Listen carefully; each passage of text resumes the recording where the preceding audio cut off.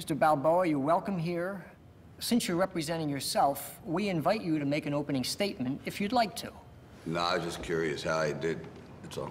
All right, well, the Medical Advisory Board has informed us that the battery of tests to which you've been subjected, you've passed these tests with flying colors.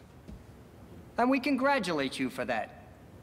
Thanks. However, this commission, in good conscience, cannot recommend you for a license, and we therefore deny your application. Didn't I do what you asked? Yes, you did. So I should get a license, right? Not exactly. So why'd you give me all them tests if you was never passing me? We've got to stand by our decision here, and we have to deny your request for a license at this time.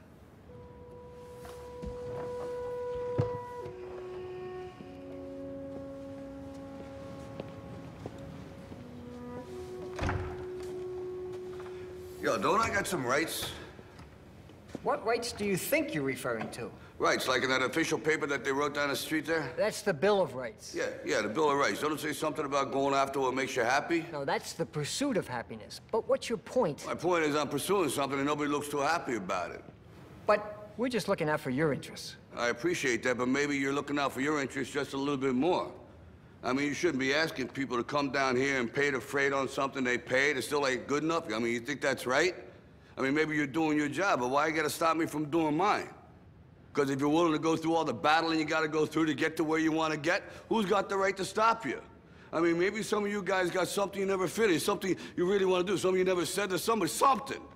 And you're told no, even after you pay your dues. Who's got the right to tell you that? Who? Nobody.